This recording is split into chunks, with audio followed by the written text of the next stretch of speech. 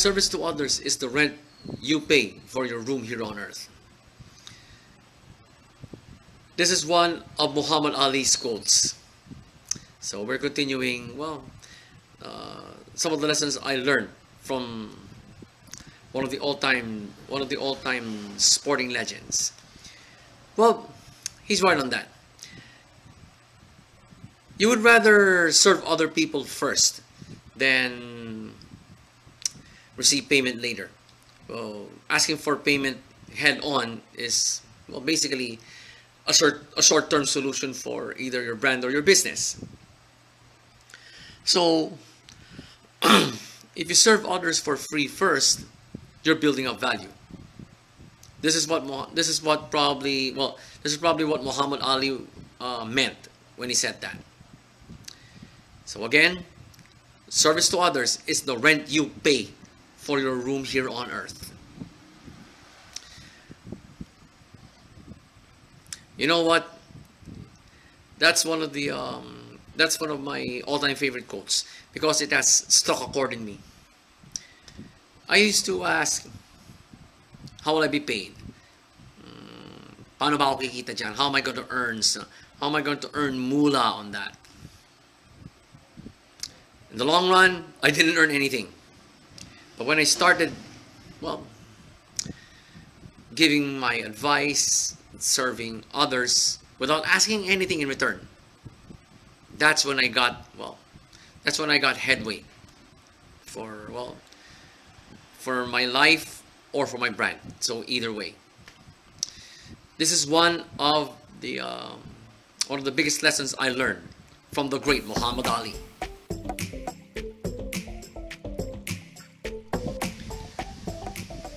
I just couldn't get the Pride rally that happened last week. That really ended. That was dispersed pretty badly by cops in Manila. But I did look at that from both sides of the coin. All right, it's Pride Month. Okay. The LGBTQ community has the right to express their grievances, their frustrations. Okay, their frustrations, especially in these crazy times. But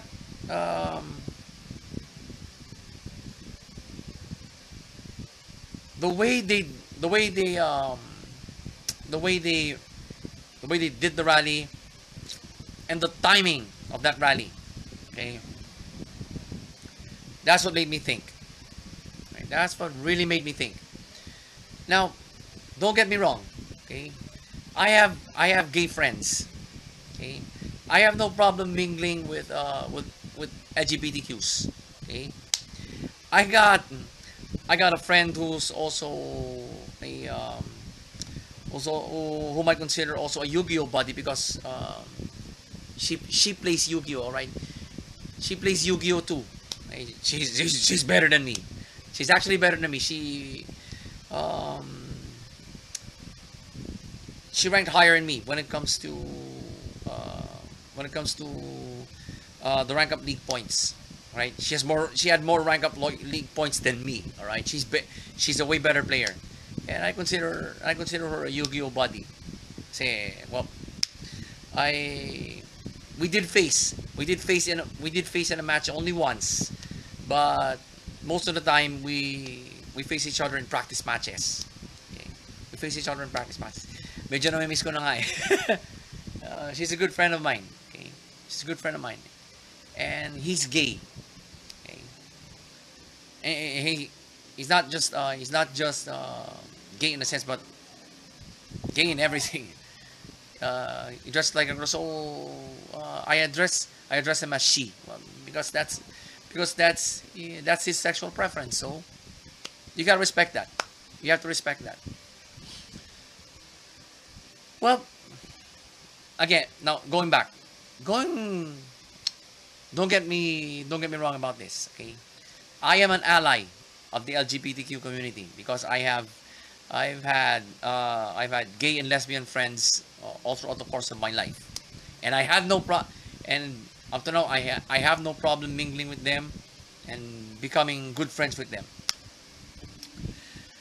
Well, I am an ally, but if you disrespect the law, you guys know very well the guys that rallied and got dispersed uh, pretty badly. To those people that rallied that day, okay, you know very well that we are in a community quarantine. Mass gatherings are strictly prohibited. I am very sure you did not push through with this rally without a permit, because when they say mass gatherings are prohibited in a community quarantine, I am very sure no permits to rally will be approved. They won't be approved. that that instance alone, okay, that instance alone, but still you push through with the rally. So naturally, the cops will arrest you. Who cares if you practice social distancing? Mass gatherings are prohibited. Okay, we're still nearly the entire country is still under GCQ, and yet you went out on the street. You took it out on the, you took it to the streets.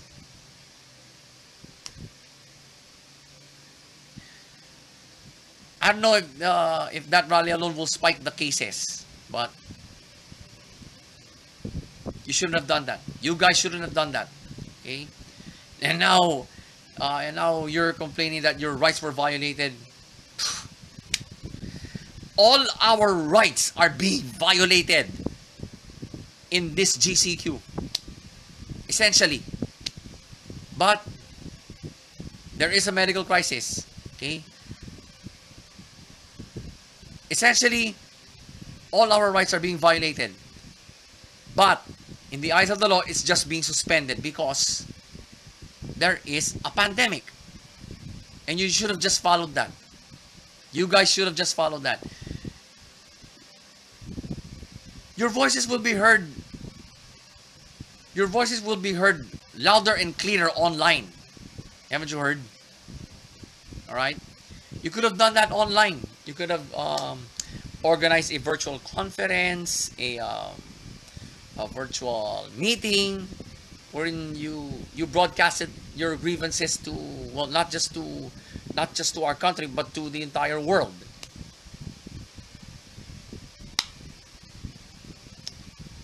So here's what I'm ultimately going to say to you. I am an ally of the LGBTQ community. But if you disregard the rule of law, if you do not obey the law, I'm very sorry. No one is around. I have no allies in you. Let me repeat that. I am an ally of the LGBTQIA plus community.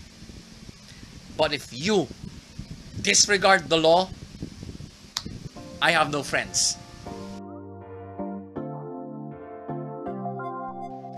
This guy named Gary Travis over at LinkedIn had an article there that concludes that when you're going for a career, you should not go for a salary, but rather go for your passion.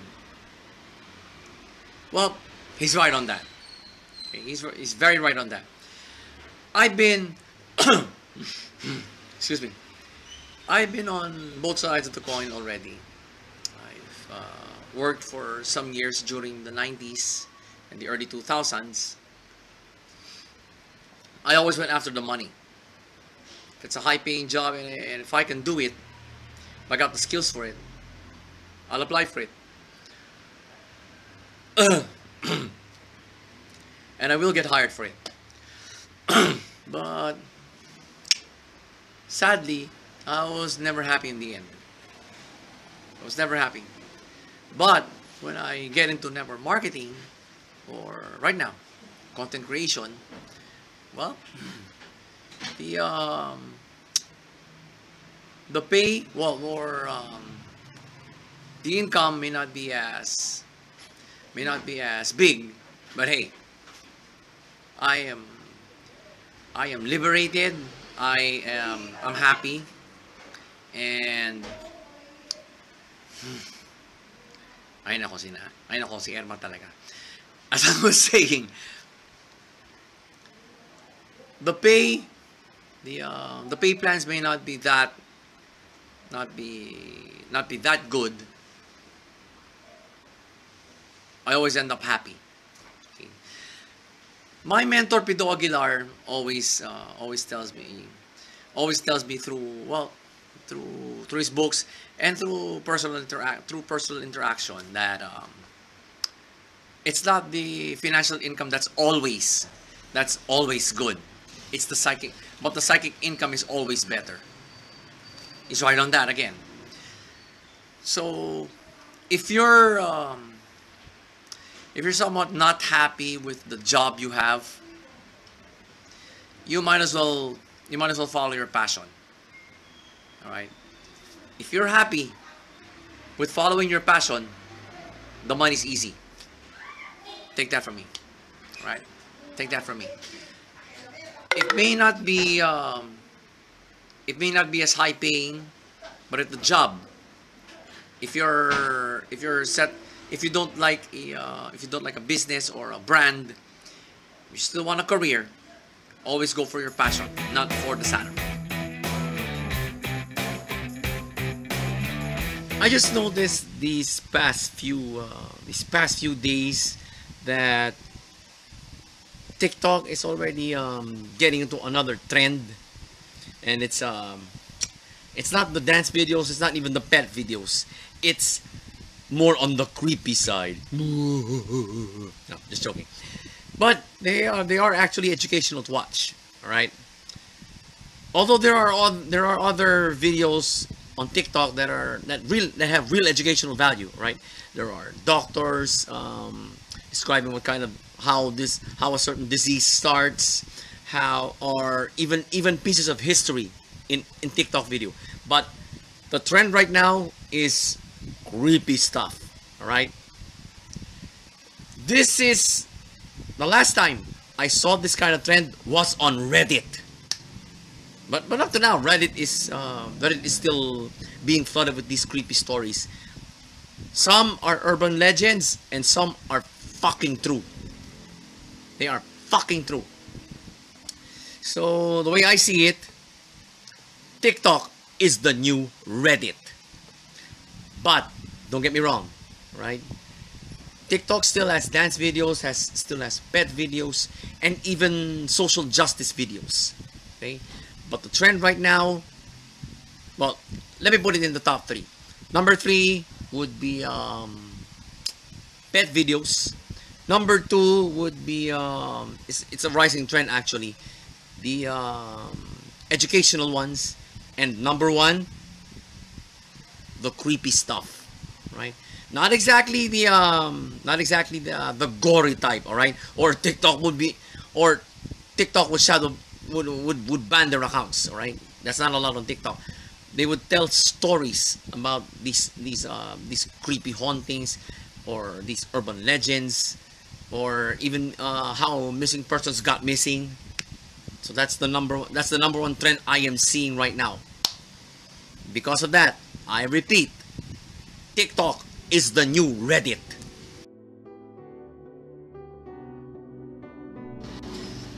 I'm currently here right now in front of my house. There's a road repair thing going on outside, so that's why I got this face mask. Okay, this is not for the pandemic, but for the pollution that's coming in outside. But I really need a good atmosphere for this entry. Now, when I first got into network marketing, of course, my focus then was to sell the product. As I was saying, my main focus then was to sell the product. I got my first sale. Right, I got my first sale. It was I was still with High Desert at the time, so my first sale was that small a bottle of bee pollen. Okay, I was able to sell one bottle, and I remember my dad told me that in English, of course, nakakaisang benta ka man lang, masaya ka na. He was already undermining me. It was my first sale. It was my icebreaker into the profession of network marketing. So I thought, oh nga no, yeah, it's just my first sale. And as they say, you're only as good as your last sale. So that's partly true. After that, I never got to sell anything. Right? Never got to sell anything until later the following year. All right. But I think I did something right back then. I celebrated that victory. Because, well, fast forward to 2020, now, you gotta celebrate, I gotta celebrate every victory that I get. And so should you. So should you.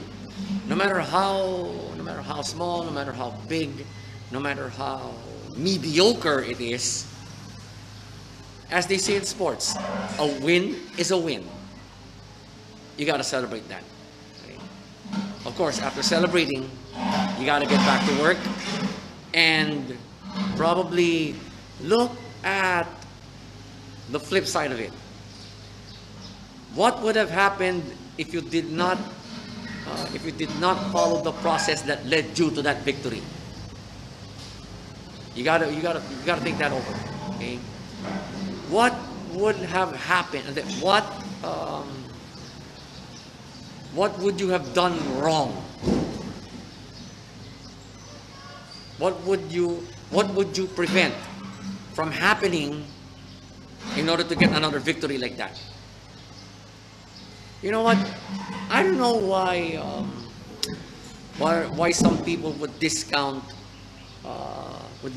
wins as a learning experience. Okay, I am down with the fact that you learn more lessons when you lose, but when you win, you just got to learn. Okay? You have to learn your lessons too from winning. Okay? Of course, losing makes you learn. But it takes a real person. It takes a real human being to learn also from his wins. So celebrate every victory that you get. Okay? Don't give a shit if it's big or small, magnificent or mediocre.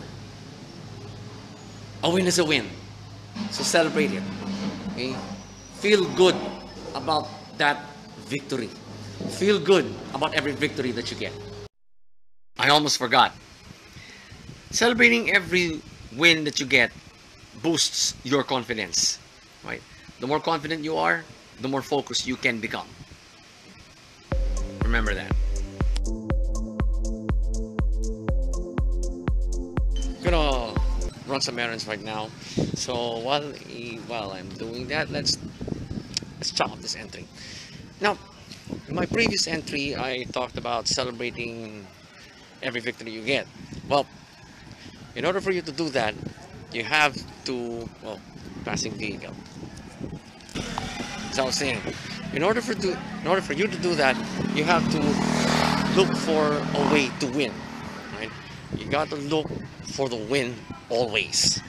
Now, how do you do that? Well, I go back to that guy my entire family sued for call this, for libel. Oh, here I am, and I'm back. So they downgraded the case to oral defamation, which my father wholeheartedly disagreed, but he had no choice. You had to go through. You had to go with that. You had to put up with that. And well, the court found my dad, what you call this, questionable, because he was blind. He was already blind at the time, and he was only basing it on what he heard, on how the incident occurred. All right, I was actually part of that incident. All right, I almost punched the guy's lights out. Okay? I almost punched the guy's lights out because he was totally dissing both my parents. All right, he was totally dissing both of them on the street. All right, if it weren't for barangay officials, I might have punched his light. I might have sent him to the hospital. To tell you the truth, I might have sent the guy to the hospital. And well, the court ruled, well, actually the court dropped the case because when, like I said a while ago, when my dad took the stand, he couldn't recognize the voice anymore. And well, I was also in that courtroom. Okay, I was also in that courtroom because I was his what you call this? I was his companion. I was his constant companion. And well, I thought, why didn't my dad get me as a witness? Why didn't my dad get me as a witness? I don't know why. Or we would have sent him to jail, because I was the one who actually figured in that altercation. Okay, but here was the lesson I learned from that case. Imagine if you would imagine yourself in that suspect's shoes. Okay, you got sued. Basically, you got sued. So if you want free legal assistance, you have to go to the public attorney's office. But I was very sure they turned him down because of his financial standing at the time. He can afford an attorney. He can afford a private lawyer. So he was forced to get a private lawyer. Okay. That in itself is an expense. Okay. It's a huge expense. But whereas my dad, he did not spend a dime. He did not spend a single centavo. The only expense we got was to photocopy all the documents. That was it. But aside from that, we did not get a private attorney. We just did it through the fiscal's office. And yeah. So for me, although my dad couldn't accept it, but for me, the real victory there was when he spent a lot of money. Okay? He spent a lot of money. That's how you find a win. Right? Look at it from different people's point of view, and whichever suits you, consider that a win. So that's how, up to now, that's how I find my wins. Okay? I put myself into the other person's shoes and see if there's a win for me.